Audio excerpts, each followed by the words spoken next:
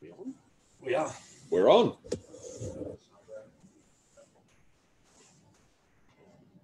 So welcome, guys. We are on, but we've just lost Michael. So just give me a minute and we'll try and get him back before. We've got 5 minutes before we're going to start anyway. So Apparently the internet's not that great down in the boon. in the gong. In the gong, the boondocks.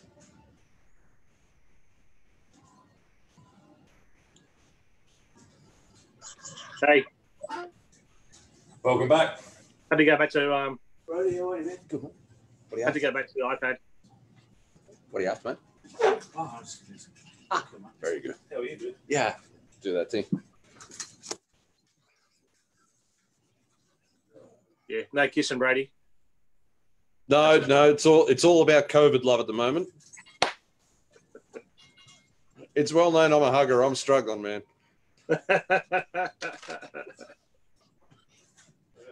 I don't think I can actually do a Christmas in this joint and not hug anyone. It's going to be very, very sad if it's not over by then.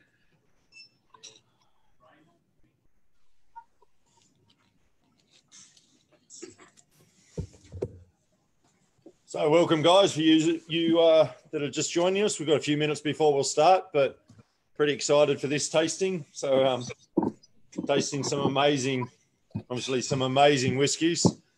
I don't think I've only tried 2 of these. So Yeah, I've not tried a lot of them, though. yeah. So Yeah, I haven't tried the 25 to 30 yet either, so I'm pretty excited. yeah, Should be good. absolutely. So This was a purely selfish decision on our part. What Yeah. can we try? How can we indulge ourselves? I had to You turn nailed into it. something different for a change. yeah, absolutely. So It's not often you get to try whiskey of this caliber, and it's an awesome opportunity.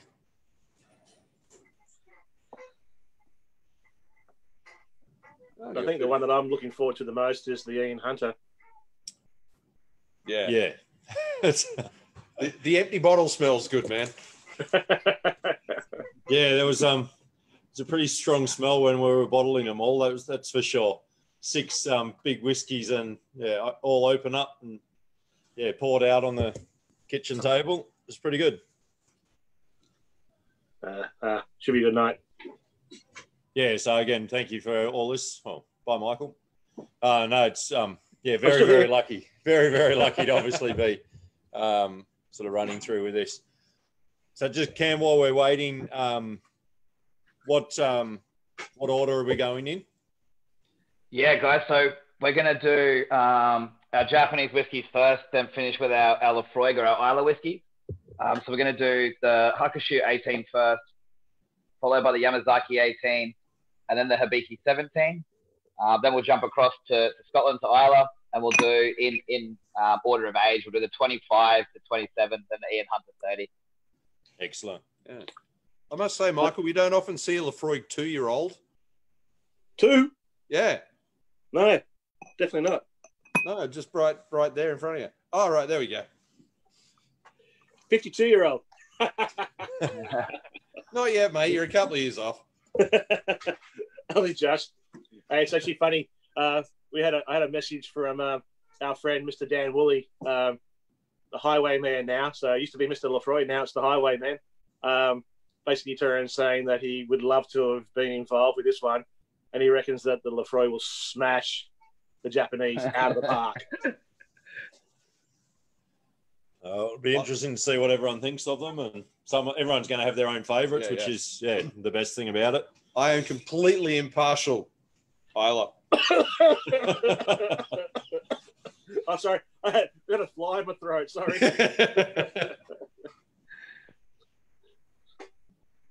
No, very good. We'll give it a couple more minutes just while people are coming on.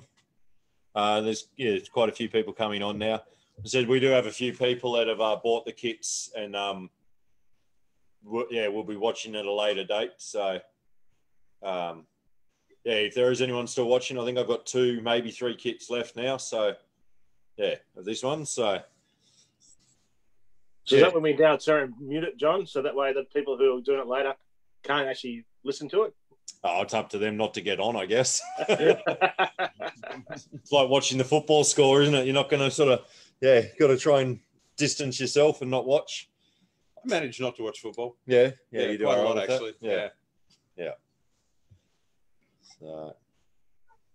So those of you, I think, you've probably met Michael before, and Cam. Cam's done a few of these with us as well, and obviously myself, John, and Brady. We're sitting in Liquor Legends in Charnwood at the moment. So Michael's down in Wollongong, and where are you, Cam? In Sydney. Sydney. So very good. Thank you very much, guys, for having us again. I think this is our 6th that we've been involved in. There'd be 6 or 7. We've done gins and whiskies and bourbons and all sorts. So no, again, guys, thank you very much for the opportunity to showcase some of these awesome whiskies that we've got to play with, and be able to have a few bottles for sale as well, which is probably even the more so the rarity outside of tasting them is actually having them behind you, which is pretty cool. Yeah, well, everything we're tasting today, we do have. So we have it for sale. So it's ready to go. Well, look, we've got 15 people on board. As I said, we do have a few people that are watching together and also going to be watching at a later date. So given that it's just after 7:30 and I think we'll be right to go. So just quickly again, I'm John. This is Brady. We're at Liquor Legends Charnwood at the moment. We've got Michael Thomas from the Exchange and Cam Pirrett from the Exchange as well. So yeah, very excited for this one. This one's had a lot of people very excited about it. I don't know. We'll let the whiskies do the talking, I guess. I'm pretty excited to get into it. So I did love your little video about the age of whiskies. I think that someone borrowed that from something that happened. There was some serendipity involved. What was it? We worked out 135 years. Of whiskey sort of in barrel in front of us. So, and if you exclude Michael, that's older than the 4 of us. I remember that. All right, Cam, take it away, my friend. Guys, awesome. Thank you so much for having me. Absolute pleasure to be here again doing another masterclass. This one for me is very, very special. Probably one of the better masterclasses I've ever done in my time as ambassador with the group. I'm excited tonight. I've only tried 4 of the 6, so 2 of them are a treat for me as well. And as you guys can see, we've got an immensely awesome lineup. What we're going to do is we're going to have a look at our Japanese first and then finish with our Islay Laphroaig. The reason being is that Laphroaig is going to be pretty intense. We don't want to blow away our palates. We'll do the Japanese and build into it.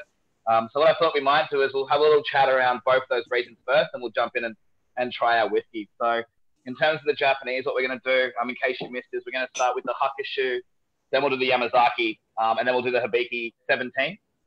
So I thought we might have a little look at the House of Suntory and the history of Japanese whiskey. So Suntory was started by Shinjiro Tori. At the time, back at the beginning of the 20th century or the early 1900s, he founded Suntory in 1909, and basically what he did, 1899, and basically what he was doing was, at the time, he was a trader. So he was going and importing ports and wines and sherries and bringing them back, rebottling them, relabeling them, cutting them with sugars and juices and stuff to make it more palatable, more sweet, and more suitable to the Japanese palate. At the time, Japan had just been through a period of sort of an isolationist foreign policy. And when they'd opened up to the rest of the world, they became super obsessed with the West, particular British culture as well. The Japanese gentlemen wanted to drink like the British, wear 3-piece suits. There's a big obsession with Western culture. But the thing is, at the time, in the British, I guess, tea rooms and bars and stuff, what they were drinking was Scotch, blended Scotch. And it was quite smoky back at that time, quite heavily peated. And that just didn't sit with the Japanese palate. It was really, really intense. Japan already had a rich history of distillation and fermentation. They already did beer, sake, soju, soy. They already had plenty of brewing and distilling happening in the country, but they just hadn't really mastered or got to doing whiskey yet. So Tori wanted to do that. He wanted to do something super palatable for the Japanese market and something specific to Japan. So he wanted to make whiskey. Being a trader, he didn't have a strong background in that. So he partnered with a man who had the same sort of dream in the name of Masataka Takasuru. And in 1913, Takasuru went over to Scotland and started trading. He worked at places like Longmorn, Springbank, some fairly famous Scottish distilleries, and really learned his craft and learned off the Scottish and how to hone single malt and Scottish whiskey making that he could bring back and turn into Japanese whiskey. So he came back after 10 years, married a Scottish lass, came back. And in 1923, they opened the first ever Japanese whiskey distillery in Yamazaki. With that, guys, basically they had a little bit of a falling out. Takasuru had really loved what he'd learnt in Scotland, and he kind of wanted to more replicate the Scottish style, wanted to make the distillery in a different location. But he had a 10-year contract, and being an honourable businessman, he worked that contract to the day. And in 1933, Takasuru moved up and opened Yoichi Distillery up in the top of Japan in Sapporo. And Yoichi is the first of the Nika distilleries. So you can see between Tori and Takasuru, these guys really are the godfathers of Japanese whiskey. So we started in 1923 in Yamazaki and had some success in 1937 with Kakabin, which was released. Still the most biggest drunk whiskey in Japan today. Comes in everything from 50 ml bottles all the way up to 1.5 litre or 4.5 litre bottles even. Super popular. They love drinking it in bars, at dinner, in highballs, or even just neat. And yeah, so the Japanese people have become super obsessed with it. The reason for Kakabin being the first successful release they did was it was the first unpeated blended malt. So still had that lovely malt taste, but a bit softer for that Japanese palate. Didn't have any of that heavily peated stuff in there. So really, really successful. If we fast forward to 1973, to celebrate 50 years of Japanese whiskey distilling, we opened Hakushu, which is our second distillery. Now with the Hakushu, we did this time go back and do a slightly peated whiskey. It's definitely not heavy. It's nothing like the Islas we're going to try later, but it does have a little bit of that smoke flavor there. And it's more of our alpine distillery up in the Japanese Alps, so a lot fresher and cleaner style of whiskey. And then in 1989, we launched Hibiki to celebrate 90 years of the House of Suntory, or the Suntory Company. And that was our first blended whiskey. We'd opened Cheetah in 1972, pretty close to the same time we did Hakushu, and that was our grain spirit. So it really gave us a chance to play in the blended category. So that's kind of, a quick summary of the history of Japan and some of these distilleries we're going to look at today. So the two distilleries and then the blended whiskey we're going to look at from Japan. I guess before we because we're doing a bit of a comparison between the two types of whiskeys tonight, one of the key differences in the process with Japanese whiskey is to make whiskey, we take our barley, we malt it, we then crush it and cook it with hot water. We ferment it with yeast, and that gets us to about 10% alcohol. So we kind of essentially have an unhopped beer that the distillery makes. Then we double distill in copper pot stills, and then we age in barrel. Now that process is the same in both these areas of the world. Japanese whiskey is often always seen as a bit lighter, a bit cleaner, a little bit sweeter. And there is a big difference in the process that kind of leads to this. What will happen in Scotland is once you've made your wash and you've fermented it and you've kind of essentially got your beer, it goes into the still with all the leftover chunks of sort of barley and yeast and everything like that, and it goes in quite heavy in texture. In Japan, they take their beer that they've made at the distillery or their wash, and they actually they clarify that, they strain it out, get rid of all the leftover yeast. And so almost like if you're thinking, I guess if you want to think of it in terms of like the Scottish are throwing like a really heavy double IPA into their stills to make their whiskey, and the Japanese are throwing a super crisp, clean lager. The liquid they're distilling is a lot lighter in texture already and a lot more clarified. So that means they're not trading any complexity, but they're getting a lot lighter, a lot more refined spirit. So with that, guys, let's jump in and have a look at our first one tonight. So as I said, we're going to have a look at Hakushu, the 18-year-old. As I said, beautiful alpine distillery, about 2.5 hours west of Tokyo, up in the Alps. And because of that, lovely, fresh, green, vibrant flavors that we associate with Hakushu distillery. One of the cool things about Hakushu as well is when it comes to their still, they're one of the only distilleries around that are still using direct fired stills. So rather than using steam created through either gas or electricity, they're still using direct fired still. So directly heating that still up with a flame. What that will do is it kind of gives a caramelizing sweetness to to the vapor as it starts to head off out of the still. It's a little harder to control because you've kind of got an instant hit of heat coming to the bottom of that still, but it does leave you like a sort of extra hit of sweetness and lightness to your whiskey. So we've got about 5 different stills there at Hakushu, making some different styles of that whiskey that we put back together. And it is, as I said, a lighter style.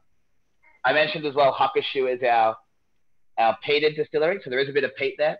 Now, we measure peat in parts per million, and I'll go into peat a little bit more when we jump across to Islay, where it's the most famous smoky whiskey place in the world. But the peat we're looking at today is not the 40 parts per million we're going to look at with Laphroaig. It's 5 to 7 parts per million. So very, very, very soft smoke. Now, what you'll find with that peat is the peat is part of the distillery characteristic. So the more time you spend in barrel, the softer it generally gets. But what we do across the Hakushu range is our older whiskies are more heavily peated. So they're always 5 to 7 is the range of smoke that we get in the bottle, in the actual glass when we pour it.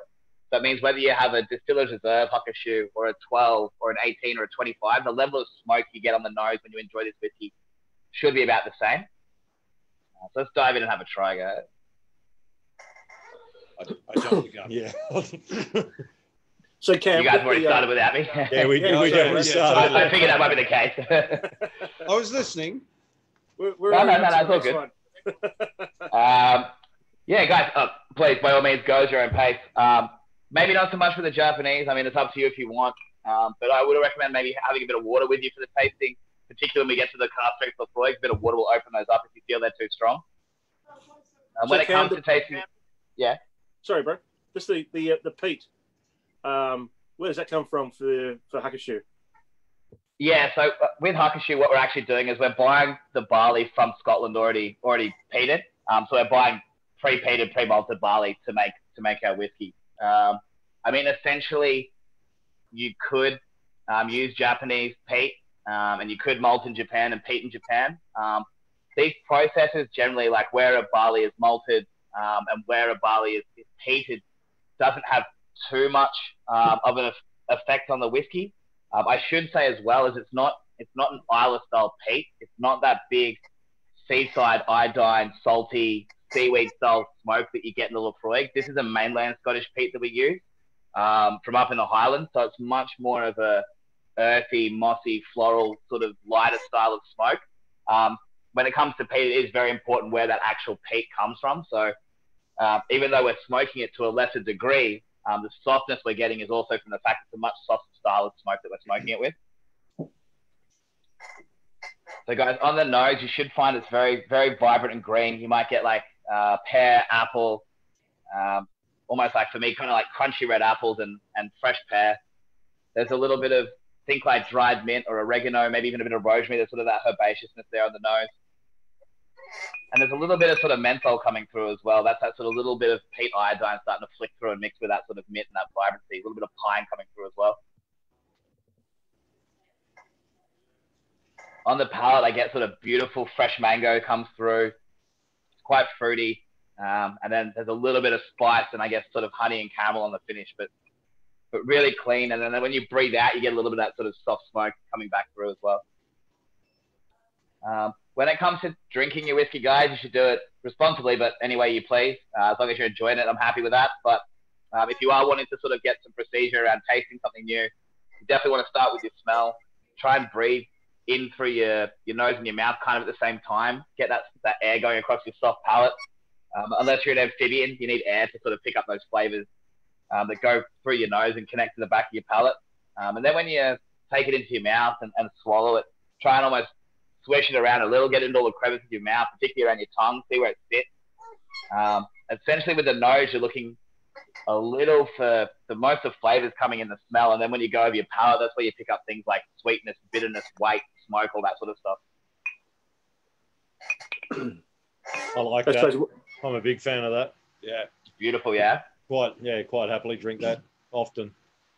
So, John, I think, when you were in Japan the other year, did you actually get to go to the Hakushu distillery or did you only go to the Yamazaki? No, we went to Yamazaki, yeah. So Hakushu's a little trickier to get to depending on the season. Sometimes it's quite cold up there and it freezes over the train tracks and stuff like that, so it's a bit of a mission to get to. once again, I'm the only guy that hasn't been to this place. Same here. Don't worry. Oh, you haven't done it? No, they haven't been allowed to go yet. Oh, poor Michael. Unfortunately, I think we were going this year, but that doesn't look like it's going to happen anytime soon. So yeah. Thanks, COVID. Yeah. Thank you very much, COVID-19. Yeah. So guys, I think as the boy said, I'm playing catch up, so we might just go straight across and have a little taste of the Yamazaki 18. Yamazaki, as I said, our first distillery established in 1923. This is a completely unpeated distillery.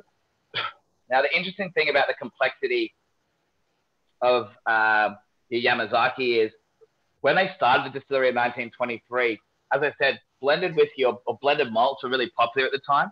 Now, you can't make a blended malt in Japan because you don't have any neighbours making whiskey. In Scotland, you just go throw a stone and go knock on your neighbour's door and trade and borrow barrels. And that's how the Scottish get that complexity into their whiskey, by trading with their neighbours at the time. They didn't have that option in Japan. So what they did is stills often work in pairs. We talk about how they're double distilled.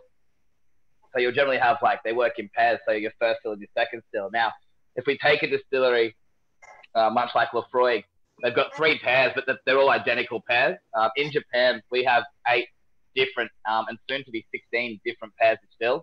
And each different sort of shape and size of still gives you a slightly different flavor. They're all very reminiscent of Yamazaki, but slightly different. Some a bit more fruity, some a bit more floral, some a bit more spicy that come out the whiskey, so the new make spirit that comes out of that.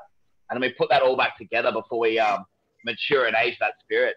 What that means is we're getting a similar level of complexity as some of your blended malts from Scotland. So that's why Japanese whiskey, even though it's lighter and sweeter, has this amazing complexity to it because of the variation and number of stills that each of these distilleries has. So obviously there's a limited amount of distilleries in Japan compared to Scotland, but when you see the complexity and variation of these whiskies, super, super awesome. Tonight as well, we're approaching the first of our whiskies that has a bit of Mizunara in it, or Japanese white oak. So beautiful, specific wood to Japan that gives amazing flavors of sandalwood, rose and leather and tar, and it's super heavy and super intense.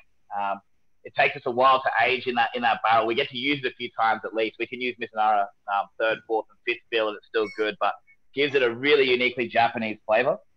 All of our single malt whiskeys have a little bit of American Oak ex-bourbon, American Oak ex-bourbon quarter cask, some giant 900-litre American Oak virgin puncheons, and they all have a little bit of sherry as well, Oloroso sherry, first fill in there as well, so some Spanish oak. That's kind of the 4 barrels that go into all of our age statement whiskeys from the House of Suntory. But then with the Yamazaki age statement, so 12 and up, there's a lovely bit of Mizunara in there as well, so making it truly Japanese. And that's kind of, Mizunara is super rare these days, and it's really heavily regulated by the government, how much we can take. Of the 1.2 million barrels we fill every year, I think about 100 of Mizunara anyway, or brand new Mizunara. So it really is one of the limiting factors and one of the reasons that your age statement Japanese is quite expensive. But none of that used at Hakushu. That smoke probably makes the sandalwood notes and the leather and stuff you get from that Japanese white oak a little redundant, but definitely in the age statement Yamazaki. So Cam, just talking about the Mizunara just quickly. When Mike came out for the launch of the Mizunara Yamazaki cask, he was talking about the actual time it takes to mature Mizunara trees, roughly around about 350 years. That's correct, isn't it? Yeah, it's about 350 years, as in compared to if you look at an American oak trees that we use for our bourbon barrels, you're looking at 75 to 90 years. Sherry, again, Spanish oak, is a little longer again. It's more that 120 to 150. But yeah, Mizunara is 350. And the wood's really hard to work with as well. They got to kind of hand cut it. They can't just throw it through bandsaws. It cracks and splits really easily. So it's really sort of interesting as well. It's knotted together. It's very, very knotty. Hey, John, I got one question for you. Just from a friend of ours asking you, was your host at Yamazaki, did he look after you? Yeah, he looked after us very well. Yeah, very, very good. There you go, Pete. One for you, mate. While we're on that as well, so Drew mentions as well that he might be drinking his Yamazaki out of a Yamazaki whiskey glass that he also got in the distillery. So it's someone else. Very nice. Very nice. And he just wants you to know it's well worth it. Oh, yeah. Very good. Yeah, no worries. So, Guys, Brady, if you go to that's Japan, done. I absolutely recommend going to the distillery. But if you do plan on going, make sure you're organised about it, because I think it's booked out usually for at least 2 to 3 months in advance. So if you are planning a Japan trip in like the year 2023 or something, yeah. Brady, I'll just take the knife out of my back and yours at the same time. Yeah. Yeah, no problem.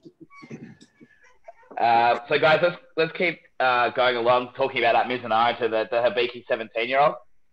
So basically in 1980, they came to the guys and they said, now that we've got Cheetah, which is our grain distillery, so Cheetah making column distilled whiskey, so a lot lighter, a lot cleaner, made with 100% corn as well. We use it much like blended whiskey around the world. That grain whiskey is kind of the canvas, and then we take our single malts and blend on top. So our Hibiki is an equal portion of Yamazaki, Hakushu, and Cheetah whiskeys. And so these beautiful whiskeys come together to make our blended whiskey. The Japanese are the masters of blending. They call it sakure wake. It's actually a word in Japanese that means whiskey blending. So they're absolutely the masters of blended whiskey. And with the Hibiki, they came to them in 1980 and said, we want to do a really special release for 1989 to celebrate 90 years of the House of Suntory. And basically, they said to them, we want to see something that the rest of the world has never tried or tasted before. And the guy said, okay, that's easier said than done. What are we going to do? So like all blenders, they just started kicking over all the barrels in the warehouse of Yamazaki and just looking to see what they had on hand. And they went back and had a look at some barrels that were filled sort of in like the 1950s, 1940s. What happened during the Second World War is the distillery kept making still plenty of whiskey. For obvious reasons, during the Second World War, very hard to get American oak barrels or ex-bourbon barrels. So they looked for alternative wood source to age their whiskey. And what they came across was Mizunara, or Japanese white oak. So they filled these barrels at the start of the 1940s. And then when they came back and looked at the Mizunara barrels 5 years in, 8 years in, they'd seen that nothing had happened. And they said, it's too knotty, it's too tight, it's not good for making whiskey. These barrels are useless. So then when they came back about 33 to 35 years later to make Hibiki, and they found these barrels that said Mizunara sitting in the warehouses, and they opened them up, the liquid in there was delicious. It was jet black. It was fully intense, full of those flavors I mentioned before. And what they realized is it takes 15 to realistically more like 18 to 21 years for a Mizunara barrel to hit its strap. It takes that long for that flavor to get in. The good news, as I said, is we get to use a barrel 3 or 4 times because of how tight that grain structure is. But it does mean we have to be super, super patient with it. And so for that reason, we do have a bit of Mizunara going into, originally it started in Hibiki and then now it's put in the Yamazaki as well, but only in the age statement stuff in the Yamazaki and Hibiki where you find a little bit of Mizunara, giving that beautiful flavor. Now with the Hibiki, guys, also as well as when we reblend that together, we give it a little bit of a season in umeshu cask, which is like a Japanese plum wine. Now when it's plum, it's quite tart. It's like a native plum to Japan, so it's really, really tart and quite almost like chewy in flavor and really ripe. And they make a wine, so we finish it in those casks a little bit as well. So Cam, just a question for you. So the normal Hibiki Harmony, they use approximately around 30 casks to actually make Hibiki Harmony. We've got a 24-sided bottle representing the 24 seasons of the day and the 24 hours in the day for the Japanese. Is there any difference to the 17 other than its age? The only difference to the age is that umeshu cask finishing, so that doesn't happen on the Harmony. And then as well, the Harmony doesn't have any of the Mizunara flowing through it either. So the Mizunara is reserved strictly for the age statement stuff. And then even further to that in the Hibiki, the umeshu cask finishing again is only for the age statement stuff. If you do, I mean, again, no one's doing any international travel, but the Masters Select that you might have seen around that was reserved for traveller retail, global traveller retail, that was essentially the same age as the Harmony, but it had been finished with a bit of that umeshu cask and had a bit of that Mizunara wood in it. So that was sort of the exception. Cool. Yeah. So this one, I think the Hibiki for most people is probably the favourite of their Japanese whiskeys, just because it encompasses all the things you love. It gets those deep fruits and spices and coffees and chocolates from the aged Yamazaki, but it also gets that fresh greenness as well. So for me on the nose, I get lovely sort of like lychee and rosemary, and it's quite golden. And then when you dive in, you start to get some lovely sort of like cinnamons and caramels in terms of the spice. little bit of pepper in there as well. There's lovely sort of pineapple. It's quite robust. Really, really delicious. Heaps of fruit for the middle there. Very sort of candied finish as well with that umeshu cask. Okay, so Cam, one question for you: the elephant in the room. Yeah. Rumor has it that 17's done. What's It's going done. on? Yeah. Yeah. So the deal is, the 17 is no longer produced at the distillery, but obviously there's a bit of a lag time in terms of it's still, there's still some to be bottled at the bottling plant. There's still some being shipped to countries around the world. There's still some available on secondary markets. We're lucky. I mean, we're not lucky that we get things a bit delayed in Australia, but because of the way we're delayed, there is a little bit floating around till the very end of the year that we're still selling. But pretty much as of 2021, gone. But it'll come back eventually, I think. But when that is, I have no idea. There is no truth to the myth that we have plenty of whiskey and we release it slowly because we're trying to make more money. We're just running out of whiskey real quick. So. Hey, I think the biggest problem is that we all love it. Yeah, Everyone loves it. Yeah. To Japan, Michael. But what year was that straight Mizunara we tried in Sydney? What year was that? Was it What are we now? 2020. So 2017. Yeah, no, but the whiskey was at a 69. 69. So actually, something that was actually older than me. Yeah, and that was amazing. So we were very, very lucky, Cam. So when Mike came over and they were doing the Mizunara launch, he had a little, very, very small vial of the original Mizunara liquid. He actually taken it out of the cask that week before he came over. And there was only a very, very small amount of us left. And he went, guys, you seem very interested in what we have. And he actually pulled this little bottle out and gave us all a thing. He said, when I get back, this is so oaky, we're going to put an axe through it. That's no good. And we just went, please don't. No. He said it was good to blend, but it was pretty much undrinkable as opposed to Michael and I that are tapping everyone on the shoulder going, you don't like that. We'll have that. Thank you very much. It was like taking... Hef didn't like it, so we just went, I'll fight you over it. Yeah, pretty much. It was like something to bite out of a tree. It was amazing. Awesome. So I guess throw it back to you guys. What was your favorite of the three Japanese so far? All of them. All of them. if I had to choose the Hakushu, I really dug that. I was a big fan of both of those as well, actually, the Hakushu or the Yamazaki, but probably Hakushu, to be honest. So, yeah. That Yamazaki for an 18-year-old is just so clean. It's almost, I think some of the whiskey writers are like, it's a bit too perfect. It's just, there's no rough edges to it. It's just sort of like a little bit of chocolate and coffee on the finish. There's plenty of cherry in there, some sticky dates, and a little bit of spice and orange peel. Like it's just really clean single malt whiskey. I'm with you guys. I like the little bit of the freshness and the smoke of the Hakushu. What about everyone at home? We haven't got anyone commenting much, actually saying what their favourites were. So they're too busy being impressed. Too busy drinking.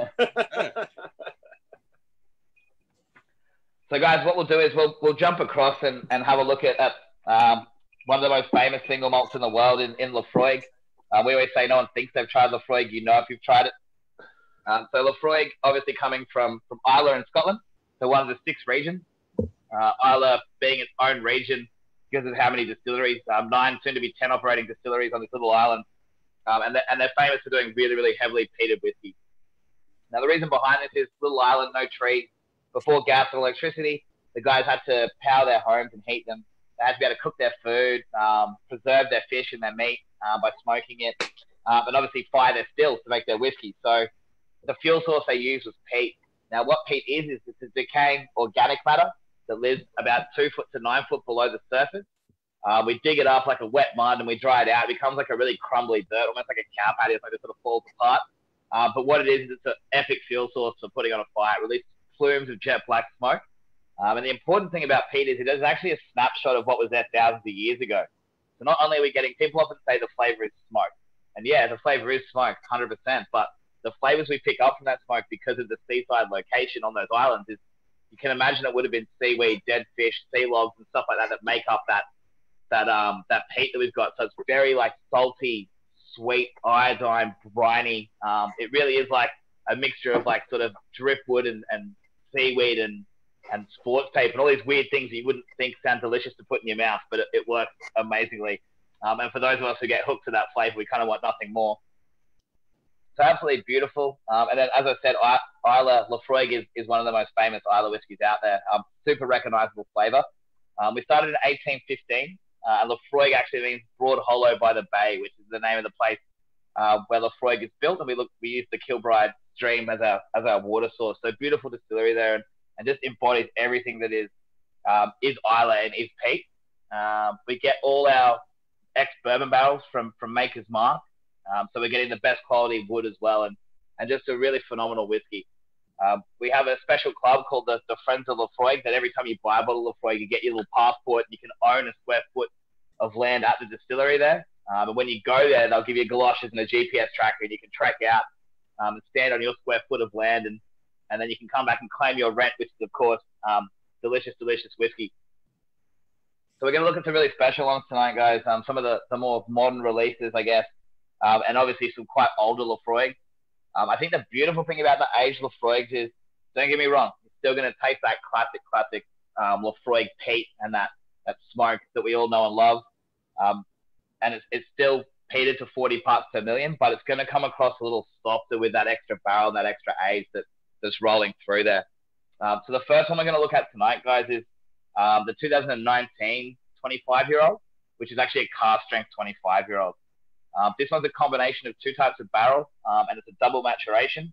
So essentially it spends 18 years in American oak ex-bourbon barrel first fill, and then it spends 7 years in Spanish oak Oloroso sherry refill barrels as well. So you are going to get a little bit of sherry flavor coming through, some of those more dried fruits, and a little bit of spice on the finish as well. But you're also going to get that big sort of like vanilla, bit of sort of like lemon peel, and then that lovely smoke coming through that we generally associate that sort of citrus and sweetness, and then smoke that is classic Laphroaig, and it's coming from those bourbon barrels. Sorry, can I just have a moment? I was just going to say, is it time to light up a cigar? Again, guys, hang on.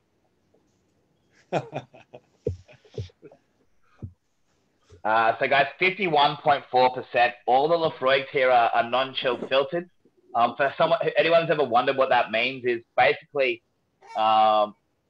when we distill our whiskey and it comes out of the barrel and we cut it with our water, essentially there's some larger sort of proteins or molecules in the whiskey that when they get colder, they group together. They become non-soluble in water.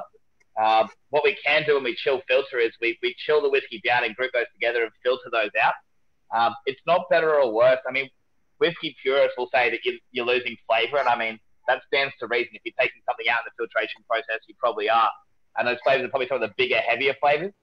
But then some of the people who enjoy lighter whiskey don't mind it being chill filtered, think it softens it out. What will definitely happen, though, is with these whiskeys, because they're non-chill filtered, if you put them on ice or chill them down, they might go a little bit cloudy. Definitely not a defect in the whiskey. It's something that happens to all your higher proof non-chill filtered whiskeys. Those bigger proteins come together and they give the whiskey a cloudy texture. In terms of that, though, with your non-chill filtered, if you're just adding some tepid or slightly above room temperature, or slightly below room temperature water, I should say, definitely not going to harm the whiskey at all. It will definitely open it up. So particularly with these Laphroaigs, I would recommend to everyone, have a little taste of it neat, and then maybe if you think it's a bit strong, add a splash of water. You're definitely not going to harm the whiskey. I mean, if we look at a cask strength whiskey, the only way we get it to 40% at the distillery is just by adding more water to it. So adding water to your whiskey is definitely a way to change the flavor of it. It's almost akin to decanting a wine. Like if you've got a really heavy red and you need to open it up, water's going to be a similar thing to that whiskey. It's going to make it more palatable, bring out more flavor for you, make it nice and soft. So Brady, welcome home. I know, right? So just quickly on that before we jump straight onto the Laphroaig. So definitely Hakushu was the winner there. Yeah. the comments coming through, everybody loving that. But then as soon as we've opened this up, we're getting, loved it all, but let's see how the peaty ones go. The smell alone's amazing. And all fantastic. So, yeah. Yeah, I think the big difference with those types of peat is the Hakushu kind of, you drink it And then it's when you breathe out, you feel that smoke coming through from like almost the depth of like your stomach and the back of your throat. It kind of comes back out nice and soft. Whereas the Laphroaig, as soon as your nose gets even close to it, you can smell that iodine and that sort of chemical feel coming through, and then that big puff of smoke. Then as you go further in, you get a bit of sort of like a little bit of that sweetness, almost like there's a bit of caramel molasses coming through there, a bit of maple syrup almost in terms of sweetness. Definitely plenty of like candied orange peel. Hey, Cam, it's like a bell curve. The older it gets, the less it's intense. Where like if you turn, we put a 10 up against the 25, the 10's going to be out of the world. Way smokier, yeah. Yeah, I mean, we've come off Japanese whiskey, so this seems fairly intense. But if you did have some Laphroaig floating around and you were to grab like a 10-year-old and try it against the 25, you're going to find the 10-year-old is much smokier, much more intense. Basically, as Mike was alluding to, is the smoke or the peat, it sits as part of the distillery characteristics. So all the things they do around ferment time, the malting of their barley, the type of shape of still, the cut points or how intense they make that whiskey, the level of peat, that all comes off the distiller's new make spirit. And once we get it to the barrel, it's kind of a line in the sand. The distillery's work is almost done, and then it's up to the time and the location and the type of wood that we mature it in that takes over and gives us all that color and flavor. Now, it's just a trade-off. You can't keep adding more wood flavor to whiskey and not slowly drift away from your distillery characteristic or what makes your whiskey yours. So, I mean, I guess if you take every single distillery in Scotland and drink their 8-year-old whiskey, and then you drank all their 200-year-old whiskeys, that all taste pretty much the same because it's just going to be full wood flavor. So part of that curve of slowly you start moving away towards the barrel just takes ownership of the flavor of that whiskey. Laphroaig, we do a really good job of combating that a little bit through, as I said, refill or second fill carb. So the final maturation of this 25-year-old is a second fill or a refill Spanish oak Oloroso sherry. So you're getting that lovely fruit and spice in there. But rather than leaving it in 7 years of first fill sherry and just making it a massive sherry bomb that you couldn't even tell was Laphroaig, it's just subtly adding to that flavor. So we still do have, it drinks like a beautiful, nicely heavily peated Laphroaig 18 with a beautiful seasoning of sherry rather than sort of that massive sherry bomb hit. Still plenty of like that Laphroaig character on the nose. Yeah. It doesn't taste car strength to me. That's crazy. No, for 51.4, it's so smooth. Yeah. If you drank too much of that, you'd be wasted. Yeah. Well, if you drank too much of that, it would be wasted. Yeah. Well, this is true. So brings me to another piece. If anybody is driving from a friend's house tonight, please don't. Yeah, don't drive. But that's it. And this is one of the advantages to our virtual tastings is everyone is at home. They don't have to go out. They don't have to come back, and they can relax and not have to worry about it. I'm close to home. Close to home, yeah. Not too bad. Well, I have a place where I sleep, but I think the shop's home. Some of us have a driver as well. So. That's right. Some can't drive. Yeah. Well. Not my fault. It's a medical condition. Where's the guitar? I'm a mad big fan of that. That's fantastic. So beautiful, right? So Peter I have writes a sneaky as well. suspicion that might be the favourite, but we'll see how we go. So yeah, Peter writes as well. It annoys him how great that was for his wallet. So, sorry, it's not really going to be that good for his wallet. So we can definitely help you out there, Pete. So let us know. Which Pete? No, Pete Nopes. Oh, okay. Yeah. It's not the other one. No, not the other one. We can help him out too, though. Liquorlegends.com.au. Choose Canberra as your store. Race all over. Love your work. So, guys, the next one we'll have a look at is the 27-year-old. So, in 2015, to celebrate 200 years of distilling, we launched a campaign called Opinions Welcome.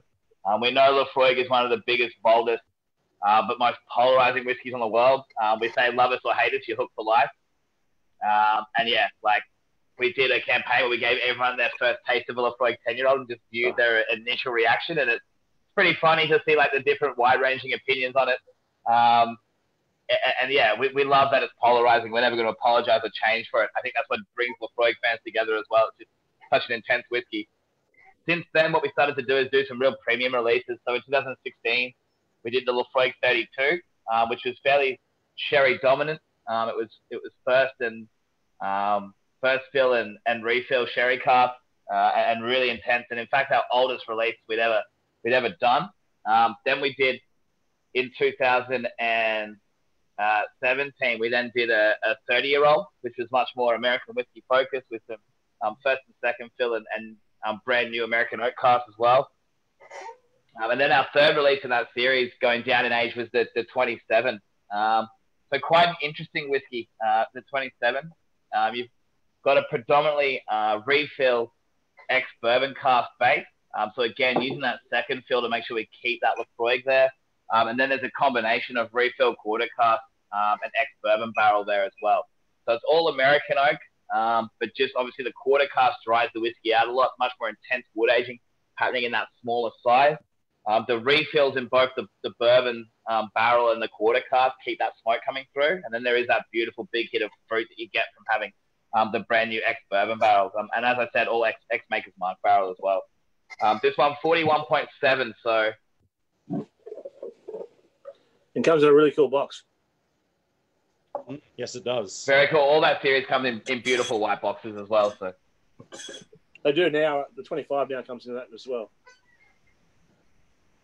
You'll notice on the nose, we've lost that kind of that deep, richer sweetness and that sort of dried fruits and stone fruits and spice that we had with that sherry coming from the 25. And it's gone much more back to big on the vanillas and the honeys, big on the citrus and the spice is a lot more dried out, more like cardamom and star anise and stuff like that. And then to me, the smoke comes through. I know it's a bit older, but the smoke for me is a bit bigger in the 27 than the 25. It's so easy to drink. Such a sweet finish. Just big notes of vanilla rolling through from all that American oak. Yeah. John, Pete wants to know, you delivered to Brisbane? Yeah, no, I just replied back to him. I was like, we do, yes. I said it in person. Oh, I'd love to do it in person. It's just quick delivery that'll take me 4 weeks to self-quarantine each time I go up there, you know. Oh, what a shame. Get yourself a nice hotel room overlooking the river. Want to be a good order. I'll do it. It's fine. Yeah. See you, Brady. Bye. Yeah. I'm on my way. That was fantastic. Big fan of that one as well. I think for me, the 25 probably still, the sherry cask. I am a big fan of sherry and port cask finishes and that sort of thing. But the 25 was amazing, especially for 51%. We've definitely had that come through a few times, so people can't believe it's a cask strength and how smooth it is. Yeah. I actually found this one to actually have a somehow slightly rougher mouthfeel. I don't really know how to describe that. It's not that it's not smooth. It's just, I don't know, seems a bit bigger. And it's really interesting you say that, Brady, because like these are extremely hard to get hold of now because the 27 was released a few years ago, and over the years they've basically disappeared. So we've been very, very lucky to be able to secure some of these to be able to give to your customers, which is actually quite cool. No, it's awesome. I'm a big fan. 2018, guys. There's not a lot of it floating around. If you do manage to get your hands on it and put it in the collection, it's the only one they've done. So just wait on that one. I've got one. So when you're saying that sort of more roughness of mouthfeel, for me, that's really the quarter cask. It does such a massive hit of, I guess, kind of drying out that finish. You've got so much of that vanilla floating around from that American oak. Dries out that finish, and this adds a big hit of wood flavor. We always say, even if you just look at the regular Laphroaig quarter cask, we say that like they're not the most powerfully in terms of the smoke, but they are the most robust or almost like muscular in terms of flavor. They're just really big and grippy whiskeys that kind of roll through. The quarter cask really does just add an oomph of wood and weight and tannin to the palate as well. Like it just makes those whiskeys feel bigger in the mouth. It's actually really nice. I love this one. That's actually better than 25 as far as I'm concerned. So this is probably the Mac Daddy of the evening that we're holding is the newest release for this year, which is the Ian Hunter 30-year-old, so Ian Hunter series. Comes with the Ian Hunter book, and it's going to be a whole series. 46.7%. So some of you might be like, who's Ian Hunter? Basically, Ian Hunter was the last of the family line to own or manage the Laphroaig distillery. So Ian and Donald Johnson started in 1815, and for 139 years it was run by the family line. And Ian Hunter was the last of those. He handed it over in 1944 to Betsy Williams, who was the first actually ever female distillery manager. Some of you might have seen The Law. The law kind of talks about passing on secrets or passing down a tradition or a law that's kind of like passed on from generation to generation rather than written in stone. So that passing from him to her was a bit of a sharing of secrets. And the Ian Hunter really tips the cap to the last man to not only finish that family lineage, but to pass it on to an outsider who was a very, very talented woman in Betsy Williams. She actually came across to the distillery from Glasgow. Ian had rung a friend and said he needed a clerk, someone who was good with admin and typing, and she'd been working as a shipping clerk in Glasgow, and she came across to work at the distillery and just fell in love with whiskey and the whole process. And by the time he wrapped up in 1944, she was the obvious choice to be steward of the distillery. And yeah, did an amazing job. And it was even Betsy who started to think about playing with some of the different double maturations and stuff like that we see today that led to the quarter and the triple. So definitely a really significant time in the distillery's history. But this series is really a tip of the cap to Ian Hunter, who kind of took the whiskey global as well and made it a world-renowned whiskey and put peated whiskey as a single malt kind of, I guess, for us, very much on the map. He was really instrumental in doing that. So a bit of a tip of the cap to Ian Hunter. And the 30-year-old, this one is just 100% beautiful American oak ex-bourbon Banker's Mark cask. So it's 30 years old, but it's just embodies everything that the 10 does. And it's just got all that big smoke. It's just been softened and lengthened out. It's going to have lovely sort of tangerine and lemon underneath that big smoke. It's going to be sort of a little bit buttery. It's going to have lovely vanilla rolling through the back. Just a phenomenal, phenomenal whiskey. This is the one I've been waiting for. I haven't tried it yet, so I hope I'm halfway close to what I said, but we'll see how we go. So for all those people out there, this is actually the first of 15 books. So over the next few years, you're going to turn and see a whole bunch of books being released. This is the actual first of all the books being released. So, yeah, this is actually quite special because when John and I was talking about this entire night, we're just talking about the old 30-year-old, not the actual Ian Hunter. And Ian Hunter was the one that we actually came out. So I think John's got one bottle. Is that correct, John? Yeah. Yeah, we've still got one bottle left, so we can move on that if anyone's keen. I think Pete might be. Yeah, all that it is almost. I'm dying to, but I'm just. This is probably the one that, out of all the whiskies that we had tonight, I've been waiting for. Mm.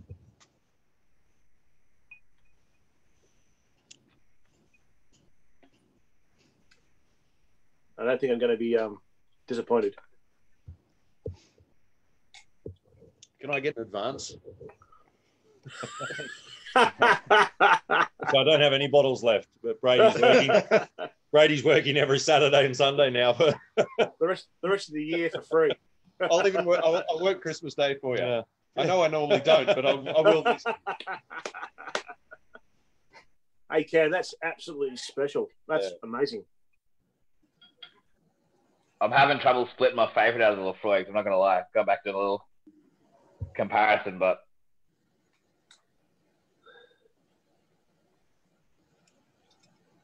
we were discussing a whiskey that we had on tasting. I won't say the brand, but it was a high caliber whiskey, and a lot of people sort of went, it's kind of dull.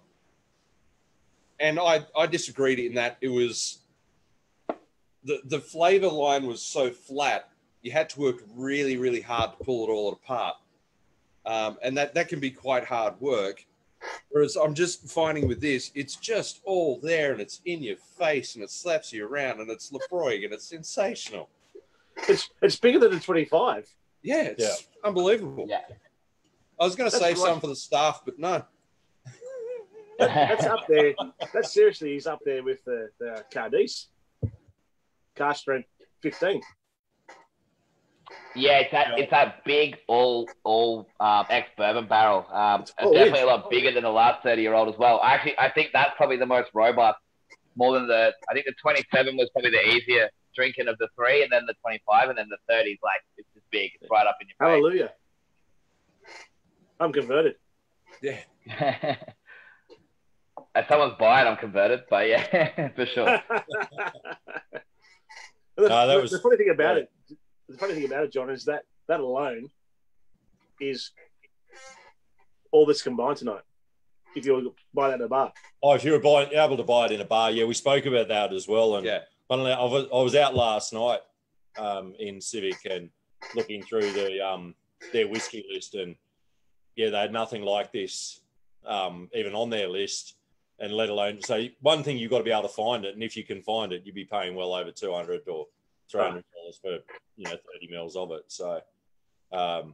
You did Liquor Legends, very popular one for us. We do, as I said in the beginning, we've got a couple of kits left, but yeah, we'll box them up and we'll move them through. And great Father's Day present, or another fantastic way to try, some amazing whiskies, obviously. So yeah, very very very happy to be able to be able to do it. So I'd only tried 2 of these whiskies before tonight. So yeah. So John, do you have the actual book there, or is it over at Hawker? No, the book's actually at Hawker at the moment. I'm sorry. So for those people that haven't seen the Ian Hunter series, or the book that we're talking about and the chapter, so book number 1 is actually it's not a box, it's actually in a sleeve that opens up, and you actually open it up and it's a book, and the bottle's actually cut into that specific book. There's a whole section about Ian Hunter and what it's all about, and Laphroaig, the distillery itself. So again, just goes down that track of where we are, what we've been doing over the last 200 plus years, which is just amazing. Which is something that I just think I'm over the moon tonight. It's great. I have a massive. I've got over 19 different bottlings of Laphroaig in my bar. I don't have this one, but I'm looking for it now. Mm. Well, when it actually a massive thanks to that. Yeah, when the Ian Hunter came in, one of the things that struck me is, like, I whack a bottle on a shelf and it looks nice, and I was racking my brains as to the packaging was that phenomenal. How do I actually show off the packaging as well? Yeah. And it's very difficult to do that. You can go, that beautiful cabinet that you have, awesome limited whiskey, but you should see the packaging as well. That beautiful cabinet that you have behind you. Yeah, but you can't open it up and go, check this, So people are loving that, but we just sort of go back and, so this Ian Hunter is amazing for 30 years old. From the first smell, I couldn't hold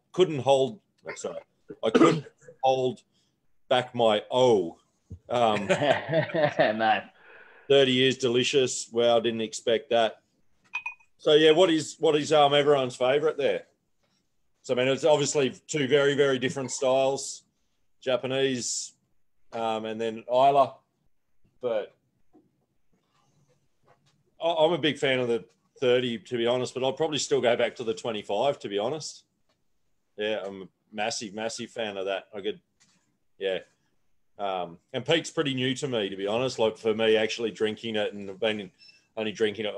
When I say new, it's probably the last 5 or 6 years. I've been getting better and better, but I could quite happily sit down now and drink those, like, extremely happily. But yeah, definitely the 25 for me, to be honest. So Lucas is saying 2 and 6 were his favourites. So so the Hakushu and the Laphroaig, Ian Hunter. So no, that'd be the Yamazaki. Ian Hunter. Okay. Well, maybe we put them down in the wrong order then. It's possible. Yeah. Well, He's a ringer. Oh, right. And he's had 6 nips. Or drams. Just to back up what you guys were saying.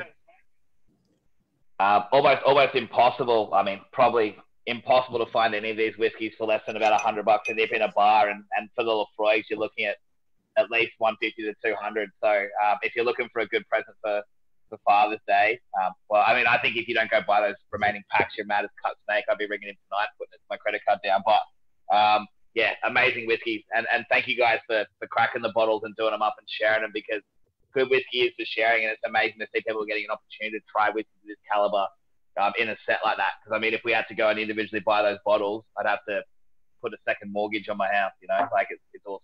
So, Yeah, it was about just over $6,000 retail. Yeah. Wow.